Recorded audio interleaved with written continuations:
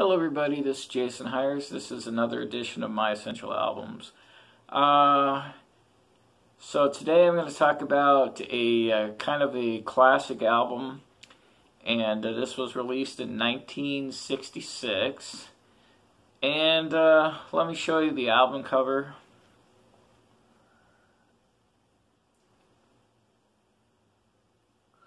And this is John Mayall and the Blues Breakers with Eric Clapton. Some people call it the Beano album. I don't know if you can see the Beano in the on the newspaper that he's holding, but some people do call it that. So after Eric Clapton kind of got tired of the commercial direction of the Yardbirds, he left the Yardbirds to pursue a more blues-based project. And he hooked up with John Mayall. Now, John Mayall was quite a bit older than Eric Clapton, but they both had a really strong reverence for the blues. So they recorded this album together, and it is a classic album.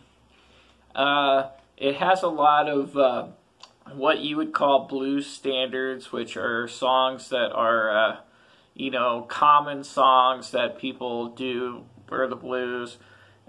For instance, Hideaway is one of them. That one's a really common song that a lot of people do over the years. You got Parchment Farm, which is pretty common.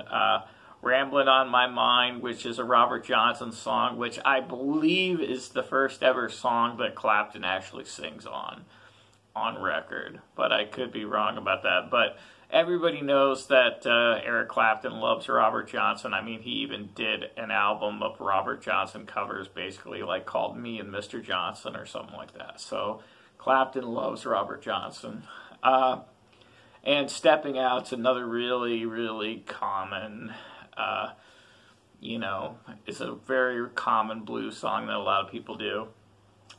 Now, the thing that stands out real quickly on this album, though, is Eric Clapton's guitar playing. And this was the album that got people to famously, put Clapton as God on the side of buildings and things like that. And the biggest thing about this is because his guitar tone, the blues tone that he has on this particular record is fantastic. And the guitar tone is great. Now you have John Mayall, who's a very solid blues guy, and he's basically been doing the same thing that he did on this record for 30 some odd years. I mean, he really hasn't deviated very much from, John Mayall. He's consistent. He does blues-based albums. They always have a certain level of quality, but it's always kind of the same thing.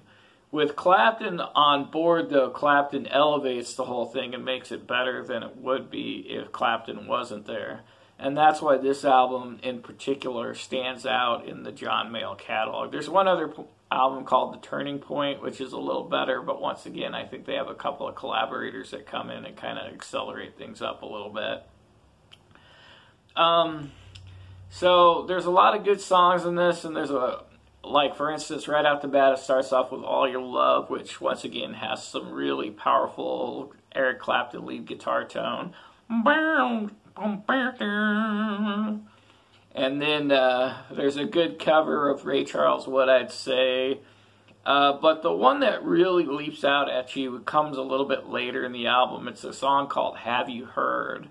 Now, this actually is a John Mayall original, which there's about, 4 John Mayall originals on this album, something along those lines.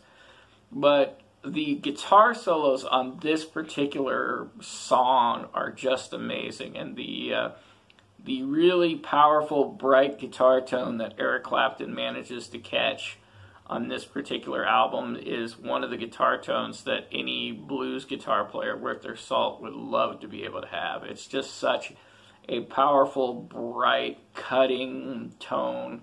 It's just everything that you want from a blues guitar sound. I read something somewhere like Otis Rush said about this. If this was the only album that Eric Clapton was ever involved in, he would still almost deserve to be in the Blues Hall of Fame because of that album. And that's pretty high praise from somebody like Otis Rush. So this is a really good album. I mean, it is, you know, it's a blues album. It has the kind of blues tropes. You know, it's mostly in 12 bars, blah, blah, blah. You know, so it isn't anything like super fantastically epic in terms of like, you know, composition of songs and things like that. And you could see where this was the stepping stone for Clapton into Cream, because he kind of expands out from where he was with the Yardbirds and gets a little bit more intense. But with Cream, they're willing to move away from the blues structure a lot more than John Mayall was. This stays a lot more towards the kind of standard blues kind of structures and ideas.